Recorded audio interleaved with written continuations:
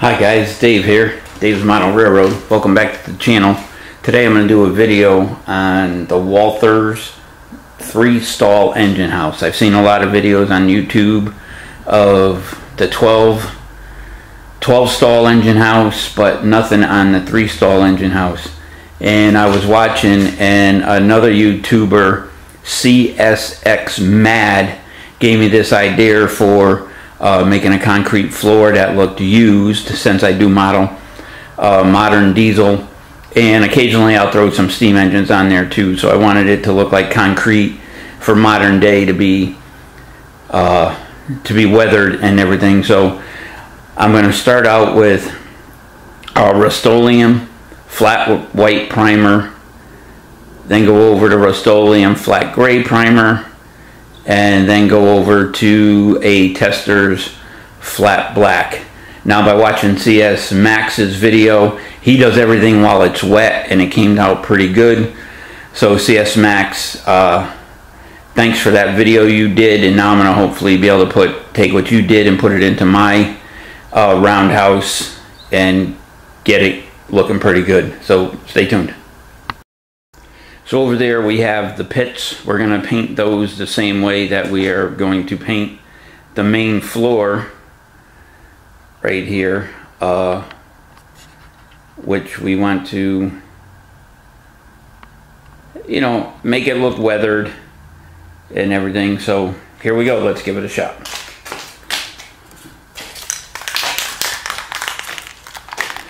First, we're going to start out with the primer of flat white.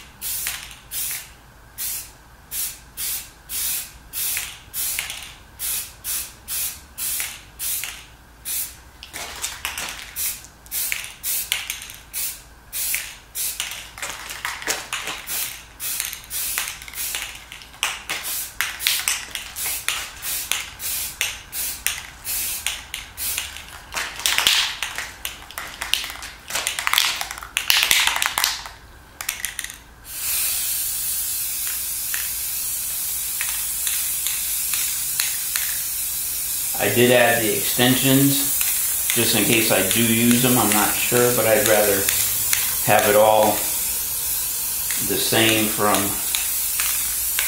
the same batch of paint and not have to worry about running out. And so that's that. Now the next coat is going to be primer flat gray.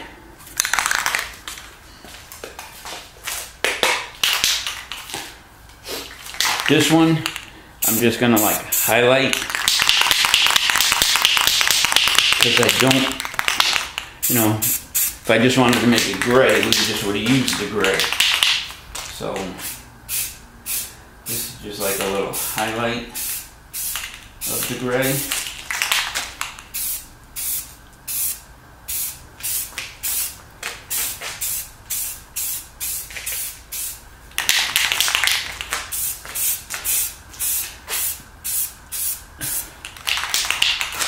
Just to tone down the white a little bit. Doesn't have to be perfect.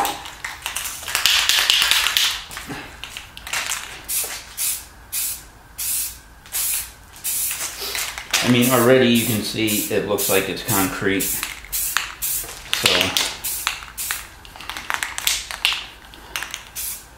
if I don't like the way it looks, I can always come back and go over it again.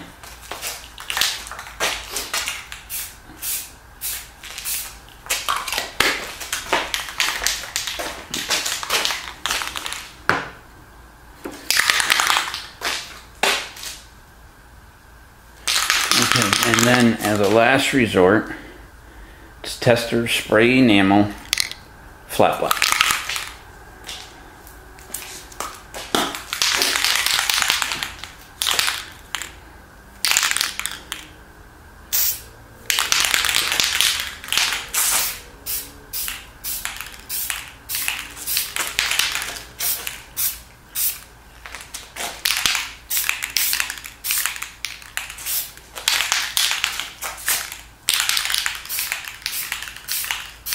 Go a little bit heavier in the pits because that's where they sit most of the time.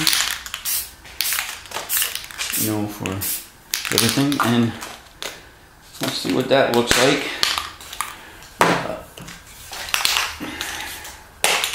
Maybe a little bit too much on the black on here. So we'll just hit it with the white. I think that looks pretty good. Alright guys, now stay tuned. We'll go over the assembly in another video. Once again, thanks for watching. Like, subscribe, and please leave your comments below. Have a great day. Welcome back guys, and with the magic of editing, it is 24 hours later. And we got a nice little surprise to add to the train room yesterday. It is that sign right there. So, from the kids and the grandkids come the sign. So, now with 24 hours later, we're going to take a look at how these came out. So if you remember, they were all plain gray yesterday, and now you can see it shows a little bit of wear. Let's bring it in a little bit of wear in there. Nice, not too much, not too little, so it should look nice. And I'm contemplating on the stairs there to give them a nice yellow stripe for the safety. So that's those. And now where the engines come in, I like the way the bottom came out here, of course, and then of course those will go, these will be sitting in here. Of course they're going to be this way.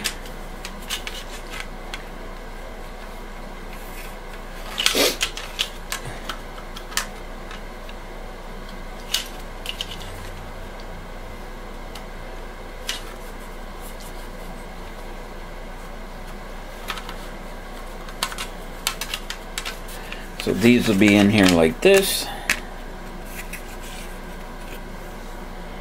and we'll have the nice contrast there of them.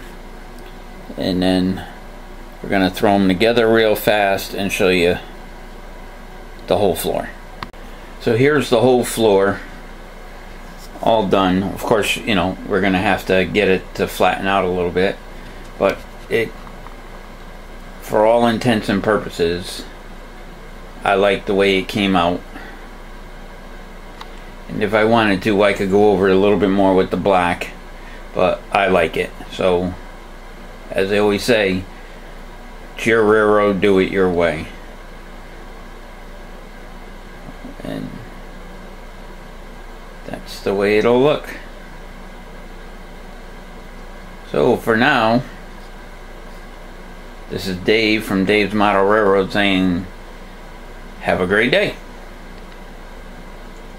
Stay tuned for part 2, which will be the inside of the engine house.